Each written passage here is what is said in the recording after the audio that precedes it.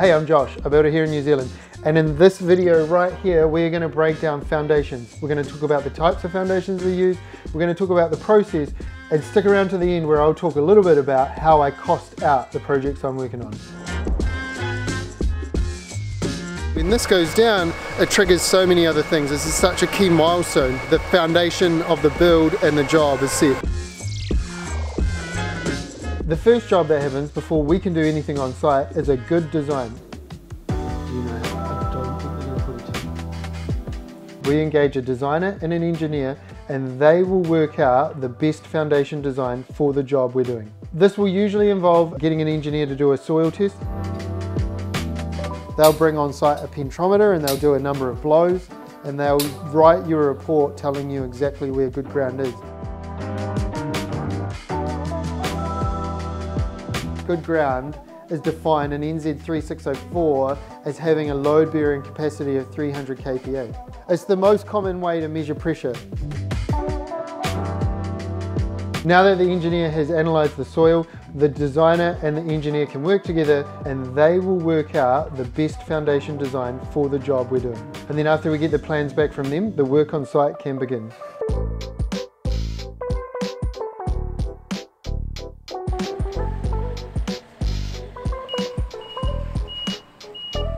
On this site here we have to take out about 200 mils of soil, and then we have to replace it with 200 mils of compacted base course. Digger drivers over there. We've got a big truck coming in today, and the digger will load up the big truck, just do runs of dirt out, bring runs of base course in.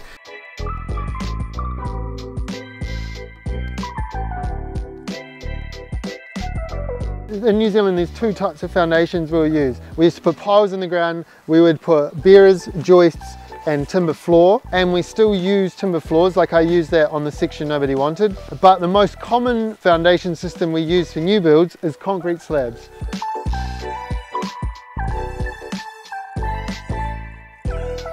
Before a slab's put down, we'll clear and prepare the site.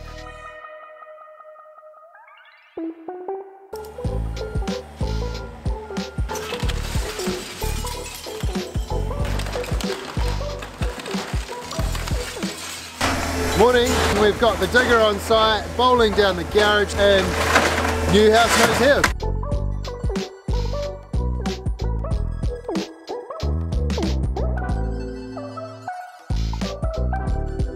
On this site here we've taken away a garage that was over there, we've taken away all the concrete, we've stripped all the vegetation and topsoil.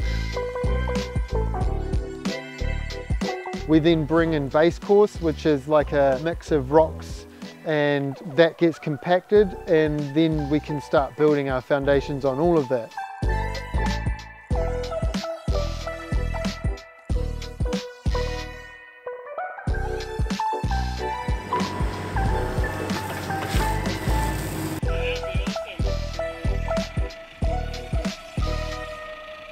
Behind us, an 800 square metre section. Digger is going to be on site next week doing a site scrape.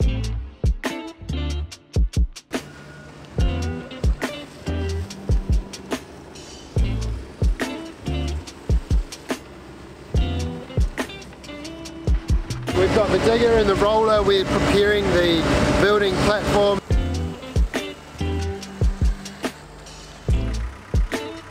And build it up. Yeah, put good hard on there.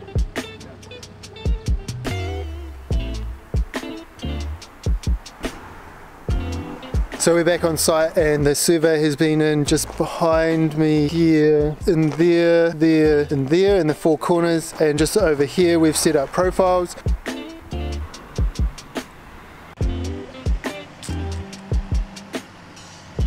That's the point I put in just now.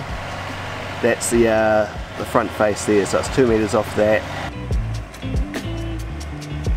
While as a builder we can do a set out ourselves, what we do nowadays is every one of our homes is set out by a surveyor. We get them to come and use their GPS instruments and mark exactly where the corners of the building are going. They put what's called building lines up for us, and that marks exactly where the edges of the building are going to be. As the sites get tighter and tighter, and as we do more and more of these subdivisions, having little systems like that is important to ensure that we don't put the house in the wrong place.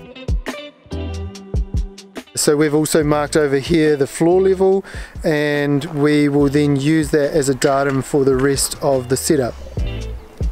So next step here is pile drivers. The boys will be here this week to mark out the piles.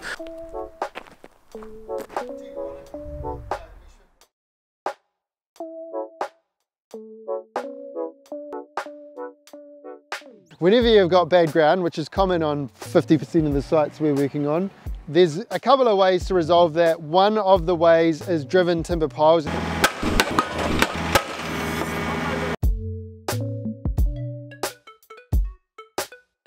You can kind of almost guess which sites are going to need piles and which sites aren't, but it still varies a lot. So here in Upper Hutt, we're in a basin, there's a river over there and the hills over there. Over there you might have to drive piles to 2 meters, but then as you come in you can start getting away with just a rib-rough slab designed for a lower ground pressure.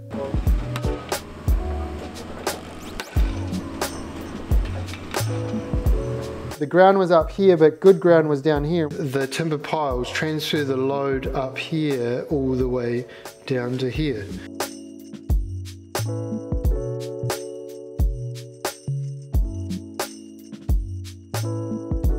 Boys are going to come in tomorrow and chop all of the piles to height.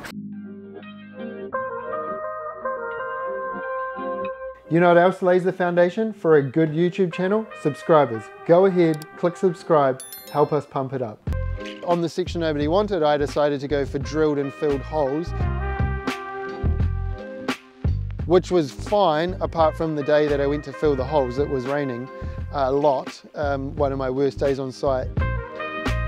What the heck am I doing in wet weather gears?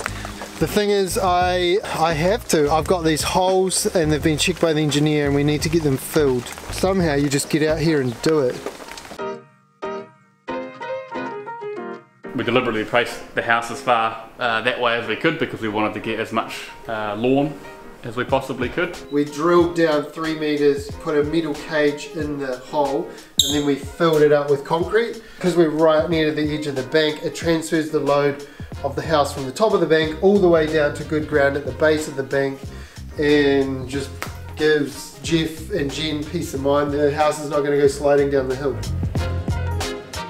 I think there's no hard and fast rule, but it depends on the site, the engineer, how deep you're going, all of those things, and then we'll work out, hey, we think this is the best plan of attack. Worth it in the end though? Absolutely, you feel like you're in the bush.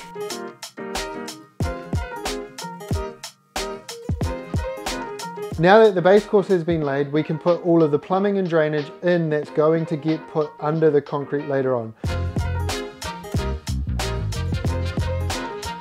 This can be a really demoralizing stage because we've just gone and made it all flat and perfect, and now we're digging it up to put drains in again.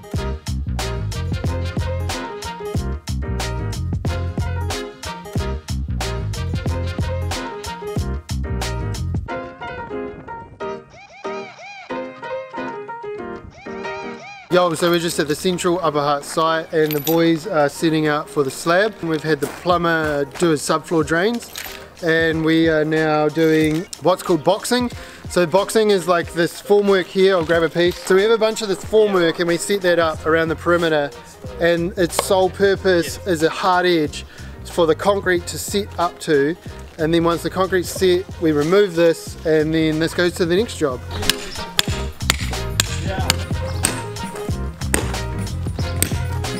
To hold the formwork in place, we've got a bunch of these braces. Well, we got these custom made by a local metalworker. You know, it sits there and we just worked out the angle, and we do one of these every 600 mils with Waratah behind it to stop it moving. And yeah, so the biggest thing when you're doing formwork is you just don't want it to move and you want it to be true to your finished floor size.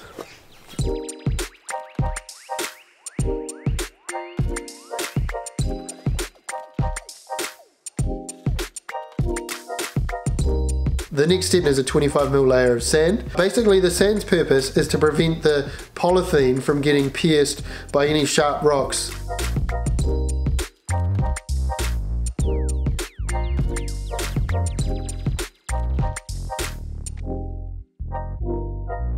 Yo, it's Monday morning, 8 AM, and we are just finishing the sand off.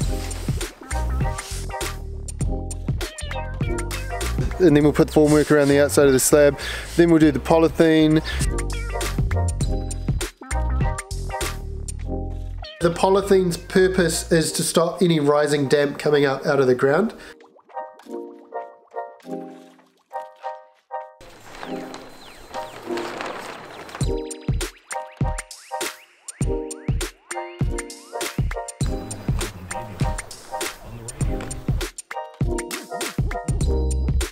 You might see I'm standing on these big white pods. These are large 1100 by 1100 polystyrene pods. These polystyrene pods also have an insulation value, and they form the basis of what's called a riprap slab.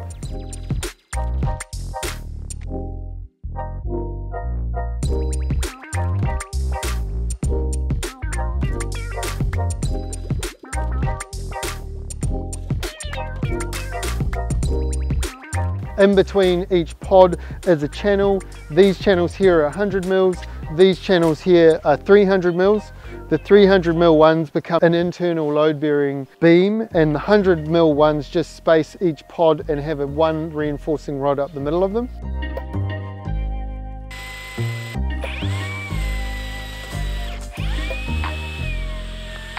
Wade's bent all of the external steel cages off-site, which is awesome. Made the use of a rainy day on Friday, and now we're going to cut and bend the internal pile cages. And you got so each colour code is for the size of steel. Oh yeah.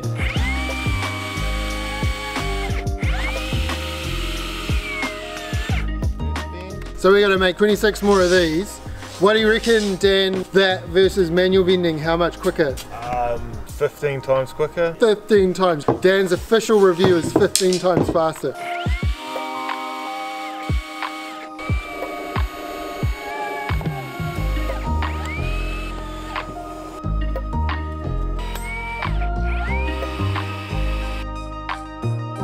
The next thing we'll do is lay out a whole bunch of these chairs.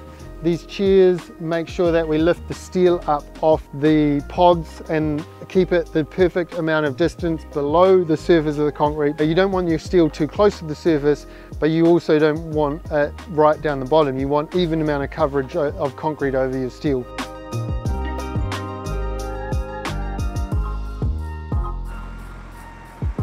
There's two main things that will go into your slab.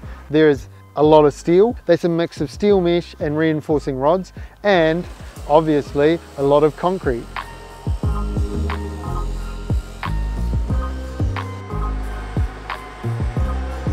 Yo, good morning, it's Saturday morning, just finished pouring the Silverstream rear lot slab. So good to see it going down.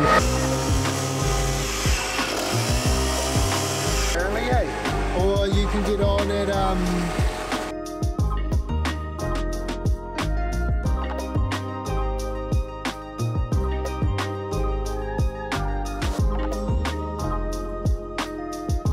I like to point out to people that, hey, we can give you a pretty good understanding of costs based on everything from the surface up. But if you want to know about what's happening from the surface down, the best way to do that is to get an engineer to do a soil test. They'll bring on site a pentrometer and they'll do a number of blows, and they'll write you a report telling you exactly where good ground is. And if you're worried about buying a site that may have been in a previous swamp, that should be something you're doing. The thing to remember is to find good ground. It's not like it's going to double the build budget. It will definitely add a cost, but it's not going to be like double or triple your build budget.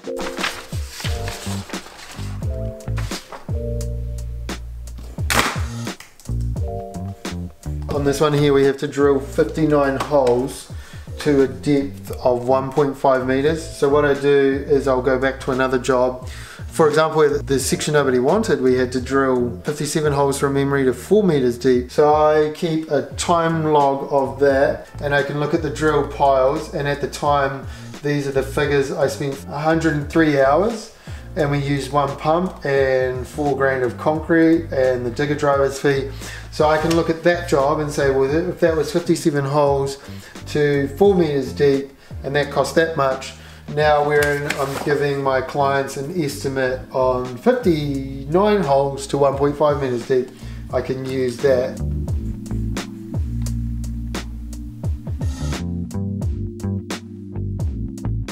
0.225 of a hole, 1.5.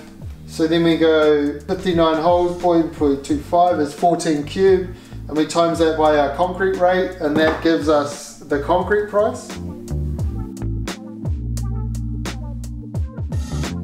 Hopefully you learned something new about foundations. For extra content, you can also head over to my mailing list, nzbuilder.co.nz/SmokoChat, where I share some of my tips, tricks, insights, the things I've learned building houses over the years.